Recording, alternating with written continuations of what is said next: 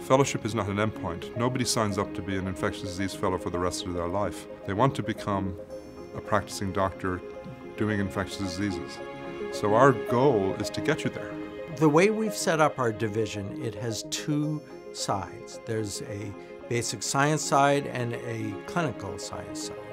And the idea behind having two sides to the division, each one with its own chief, is not to segregate the two sides, but rather to pay close attention to both sides and to foster relationships between the two sides, to foster translational research. It's a very rigorous program.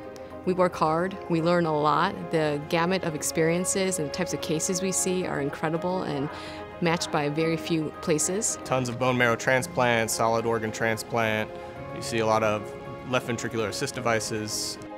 The division here is very supportive of its fellows and faculty.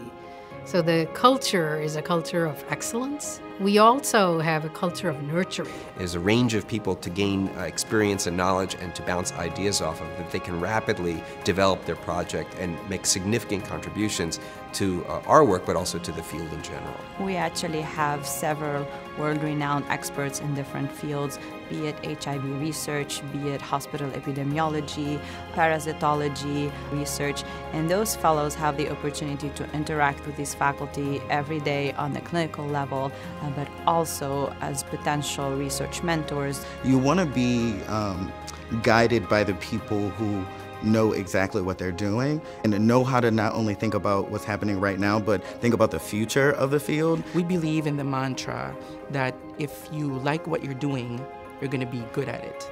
We try to make sure that they do things that they are interested in. I had a very strong interest in global health, which I was able to pursue as a fellow. Transitioning to junior faculty, I had the opportunity to start a global health track for future fellows who have the same interests. When I originally got here, I wanted to do HIV, but I wasn't entirely sure. They give you opportunity to kind of figure that out. My fellows are like my kids. I also am very interested and very invested in their success. We see this as a family, and they know that they can come to me for whatever issues whatever.